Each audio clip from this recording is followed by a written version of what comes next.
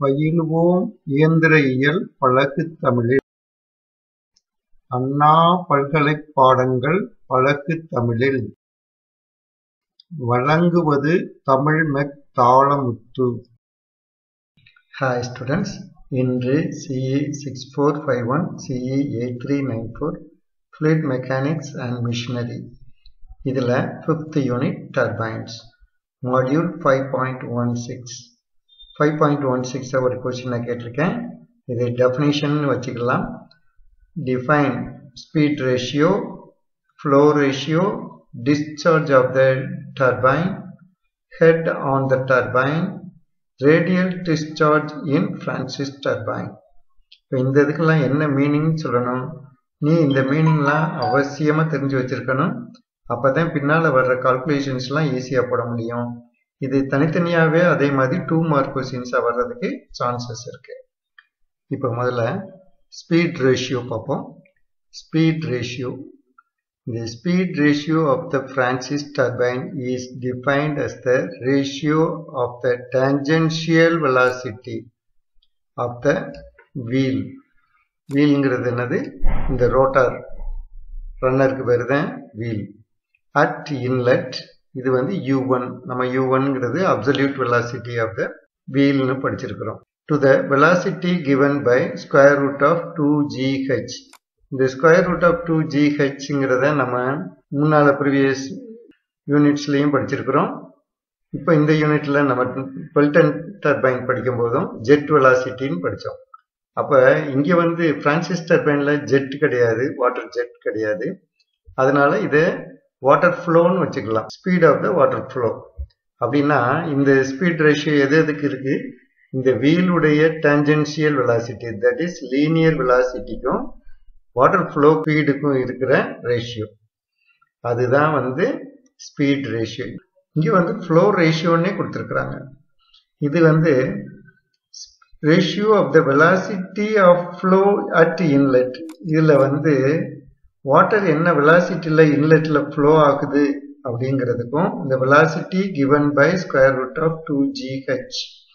இந்த 2gh நம்ம calculate பண்ணால் என்ன வெலாசிட்டி வருதோ அதுக்கும் ஆக்சுவலாக ஃப்ளோ ஆகிற இன்லெட்டில் ஃப்ளோ ஆகிற வெலாசிட்டிக்கு இருக்கிற ரேஷியோ VF1. அதில் வாட்டர் ஃப்ளோ வெலாசிட்டியுடைய வெர்டிக்கல் காம்பனண்ட் தான் VF1. பிறகு டிஸ்சார்ஜ் ஆஃப் த டர்பைன்.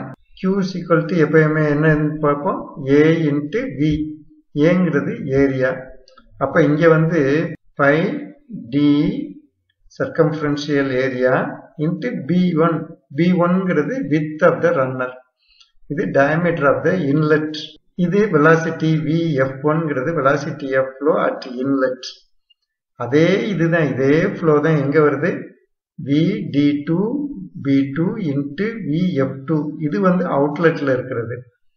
இது D2 B2 VF2 corresponding values at outlet. அப்போ இன்லெட்டில் போகிற அதே குவான்டிட்டி தான் அவுட்லெட்லேயும் போகுது. இது ரெண்டையும் நம்ம ஈக்குவேட் பண்ணலாம். இந்த இதில் ஏதாவது ஒரு பேராமீட்டர் நமக்கு தெரியாமல் இருந்துச்சுனாலும் இந்த இதில் இருந்து நம்ம ஈஸியாக கண்டுபிடிக்கலாம். அதே மாதிரி Q வேல்யூவும் நம்ம ஈஸியாக If the thickness of the vans are taken into consideration, then the area through which how flow takes place is given by ரன்னரில் இருக்க வேனுடைய திக்னஸ். இதுக்கு ஒரு ஸ்மால் திக்னஸ் இருக்கும் இல்லையா, அந்த திக்னஸையும் நம்ம கன்சிடர் பண்ணா என்ன ஆகும்? இந்த ஏரியாவிலிருந்து வேனுடைய டோட்டல் ஏரியாவை நம்ம லெஸ் பண்ணணும். அதுதான் இங்கே போட்டிருக்கு. πd - n × t. இதில் nங்கிறது நம்பர் ஆஃப் வேன்ஸ் அந்த runner, t is the thickness of the van. Thickness of the வேனோட number of vans எத்தனை இருக்குங்கிறத மல்டிப்ளை பண்ணி அதனுடைய சர்க்கம்ஃபரன்ஸ் இருக்கு இல்லையா, பைடிங்கிறதுல இருந்து கழிக்கணும். V1ஆல மல்டிப்ளை பண்ணோம்னா ஓவரால் ஏரியா நமக்கு கிடைக்கும். அதோட வெலாசிட்டியால மல்டிப்ளை பண்ணா நமக்கு Q வேல்யூ கிடைக்கும். இதுவரையில் இருக்கிறது வந்து ஏரியா இன்ட்டு வெலாசிட்டி. இந்த இதில் ஏரியா இன்ட்டு வெலாசிட்டியில் நம்ம வந்து அதனுடைய திக்னஸை கன்சிடர் பண்ணலை. இந்த வேனுடைய திக்னஸை கன்சிடர் பண்ணல. இங்கே கன்சிடர் பண்ணுறதுனால திக்னஸ் உடைய இதை கழிச்சிடுறோம். அப்போ அந்த ஏரியால எல்லாம் வாட்டர் போக முடியாது, மீதி இருக்கிற ஏரியால தான் வாட்டர் போகும். அதனால அந்த இதில் கழிச்சிடுறோம். ஓகே, அடுத்தது இந்த head on turbine. Head on டர்பைன்ங்கிறது என்ன மீனிங்? இதுதான் total energy available at the turbine. Total எனர்ஜிங்கிறது நம்ம எந்த ஃபார்முலா இருந்து பார்க்கலாம்? பெர்னோலிஸ் ஈக்குவேஷன்ல இருந்து நம்ம கண்டுபிடிக்கலாம். இது வந்து ப்ரெஷர் எனர்ஜி, இது வந்து கினெட்டிக் energy. Head on turbine capital H is equal to P1 divided by rho G plus V1 square divided by 2G. இதில் P1 ங்கிறது pressure at inlet, V1 ங்கிறது நமக்கு தெரியும் இல்லையா, flow, jet flow, water உடைய flow velocity. Okay. இப்போ radial discharge. Radial discharge means angle made by the absolute velocity with the tangent on the wheel is 90 degree. The component of the whirl velocity is 0. இப்போ radial discharge கொடுத்தாங்கன்னா அதுக்கு ஒரு meaning இருக்கு. அது என்ன meaning? இந்த absolute velocity இருக்கு இல்லையா, V2, இப்போ V1 இது இன்லெட்ல இருக்கிற absolute velocity, V2ங்கிறது absolute velocity at the outlet. இது வந்து ரேடியலா போகுது, ரேடியலா டிஸ்சார்ஜ் ஆயிருக்குன்னு சொன்னா என்னது? இந்த பீட்டாங்கிற வேல்யூ வந்து 90 டிகிரி. அப்படி இருக்கும்போது இந்த VW2ன்னு வரும் இல்லையா, அது வந்து 0 ஆயிருக்கு, அந்த காம்பனண்டே இருக்காது. அதாவது horizontal component of the V2 வந்து இருக்காது. Radial discharge of the outlet means beta is equal to 90 degree and VW2 is 0. அதனால ஒரு கால்குலேஷன்ல வந்து discharge at the outlet is ரேடியல்னு கொடுத்துருந்தாங்கன்னா நம்ம ஆட்டோமேட்டிக்கா பீட்டா இஸ் ஈக்குவல் டு 90 டிகிரின்னு எடுத்துக்கணும், VW2 வந்து 0ன்னு எடுத்துக்கணும். Radial discharge at inlet means alpha is equal to 90.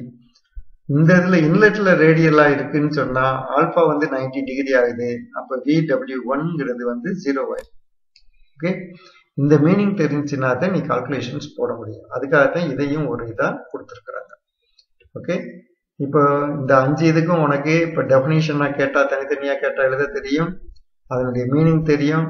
இந்த இது கால்குலேஷன்ஸ்ல வரும்போது உன்னால இந்த ஃபார்முலாவை யூஸ் பண்ணி அப்ளை பண்ணி ரிக்வயர்டு இதை ஃபைண்ட் அவுட் பண்ண தெரியும். ஓகே, அந்த அளவுக்கு உனக்கு தமிழ்லேயே ஈஸியாக சொல்லி கொடுத்துருக்குறேன். என்னுடைய சேனல் வந்து AUmech-in-tamil.